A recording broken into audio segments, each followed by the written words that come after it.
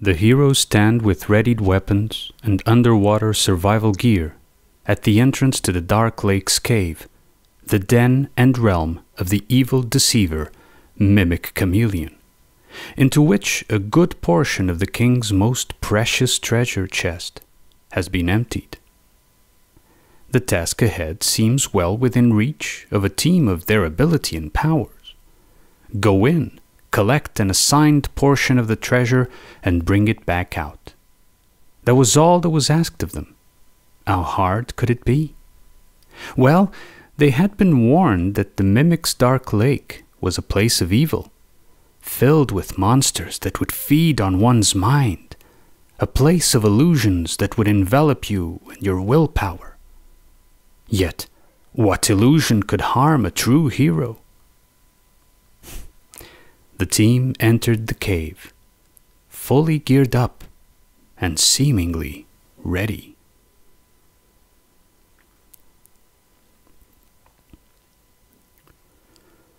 "This is my home, and I must stand and fight for it."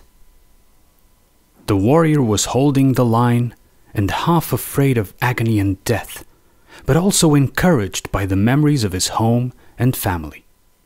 The bright green fields and the chirping of birds and the lush lips of his beautiful wife, all were present in his mind as he held the line with his countrymen. The memories of his son and his daughter were as beacons for when his strength seemed to be stumbling and wavering in the depths of his soul. The enemy attacked violently, and they would probably not hold. Why would such a fate await those as pure as his kin?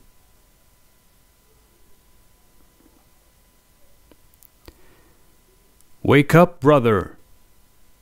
As the hero shook the other squadmate, attempting to awaken him, a wordless sensation started seeping into the drowned mind of his mission companion. The sensation was one of doubt, not born of cowardice, but of something deeper and at the same time higher. It would be overwhelming were it not his determination to hold the line against the enemy of his homeland, of his family, of his people. In his determination, he cast over himself the decision that the more he would be attacked by the nefarious sense of doubt, calling out to something within him, at such a dread hour, the stronger he would block the enemy's blows with his resilient shield arm. The hero, seeing his fallen companion more and more solidified in the depths of the Mimic's Dark Lake, wisely decided to leave and bring out with him the portion of the king's treasure he had found. This would help his fellow heroes far more than any of his attempts to wake them up. So he left. Coming out alone from the insidious cave, he reported back to the king with his small pouch of treasure. He was welcomed with open arms. "What have you found, my son?" "Merely this pouch, the portion as requested, my father." The father smiled and laughed in a loving manner. "What pouch?" The hero looked at the hand that was holding the treasure pouch, and there was nothing there but a bright, bright light, the brightest. Then he remembered. They had survived that day, but the enemy would return, as it always does. His muscles were cramped with the strain, and his heart disheartened. The enemy would always return. Then a tick bit his leg, and the strange numb tickle sensation it produced brought him an instant of clarity. The actual enemy wasn't the army he had just fought off on the battlefield. The real enemy was where it has always been, in his homeland and in the enemy's nation, in the soil that grew his crops and fed his game, in the air that he breathed into his lungs, in the water he collected from the creek and the rain. The enemy was everywhere. He saw it then, clearly. And as he saw it, the mimic chameleon exploded out of the tick that was biting his leg and towered over the warrior, staring at him menacingly with those scaly eyes. The warrior felt fear at first, and as the feeling moved around him, the mimic grew larger and more menacing. Perceiving that a strategy would have to be used to stop feeding his actual enemy, his mind then sought a different focus, a different emotion. None worked, as the mimic chameleon gained in power and strength before his soul. The bright green fields and the chirping of birds and the lush lips of his beautiful wife, all the pleasant feelings they brought would also feed the monster before him. The warrior curled into a fetal position and cried in despair. You see now, my beloved son. You remember.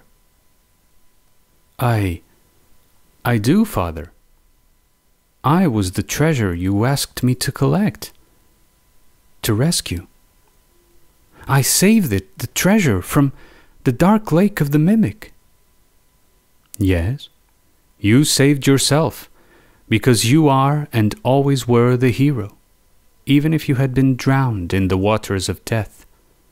Life and truth can never be changed, can never be extinguished. Time is the mimic's curse and your blessing, because time is the predominant quality of that which is dead. Yes, Father.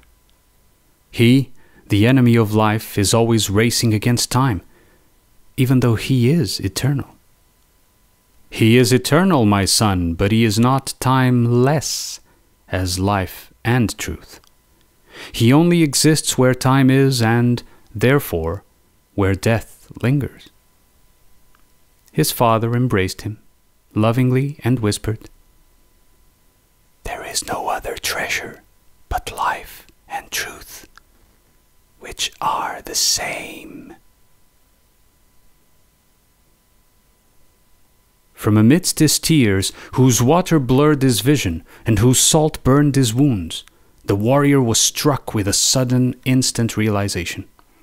The sudden change brought him back to his feet, as his mouth now drew a smile.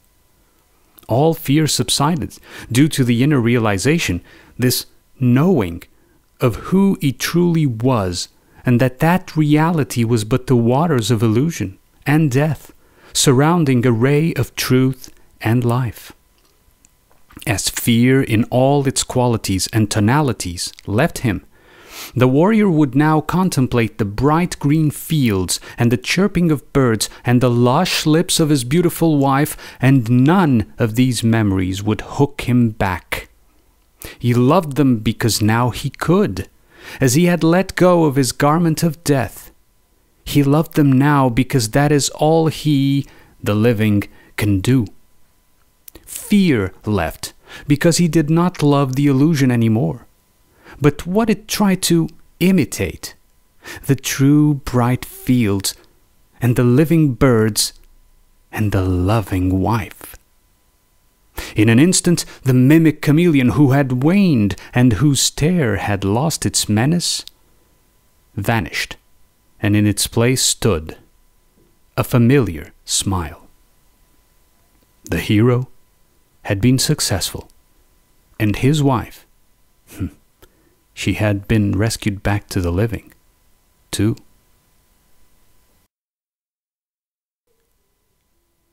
Whether this reality has been, in our personal, individual memories, a brutal place or a pleasant one, or even neither and just the bored slothfulness in between, we, those who seek answers in the little niches, such as this irrelevant channel where this your fellow student pours his notes into, we are all heroes.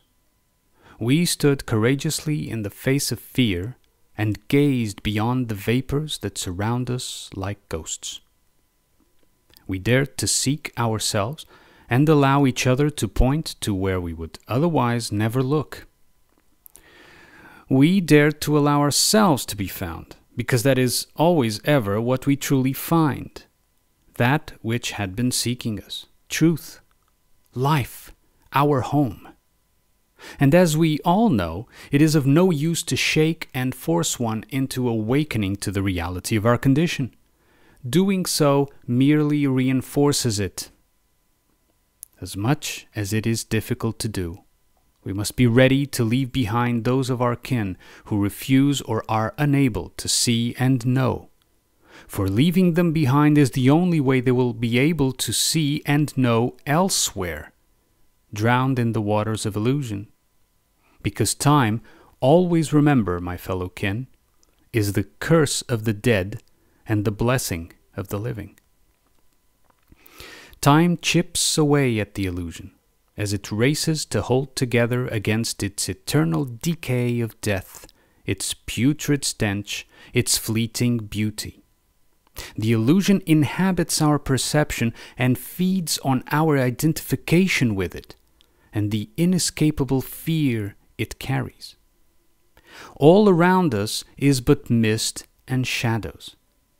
The light that gives these shadows form and movement is our own, our life, our truth, the treasure we were sent to collect. We are the saved and the Savior, the found and the finder. We can and will assist each other along our journey as we hold the line with our shield arms against the enemy that always returns, because it is the tick that inhabits the core of reality, biting at our leg even in the corners of the illusion where we call home. Yet we will never carry each other exactly because we are individual living. Only we can choose. The enemy cannot choose for us, merely frame the illusory options and present them to us. Only the living have the power of individual choice. The collective reality is always a result of individual choice multiplied. And make no mistake, the world, the realm itself, is the enemy, who recruits and even breeds minions. All this enemy can do is amplify the choices they desire and muffle the ones they have to avoid to survive. And yet they are always there, the choices, just waiting to find us. Yes, these little us here made up of the realm stuff. There is nothing true that we realize that wasn't looking for and found us. Because we, not these bodies that decay, not these minds that are subject to perception, but our life, we are the treasure of the king submerged in the lake of death and time. The lake is eternal. It lasts as long as time exists.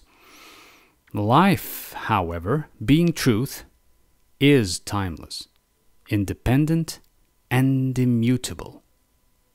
It needs only a hero. Will it find you?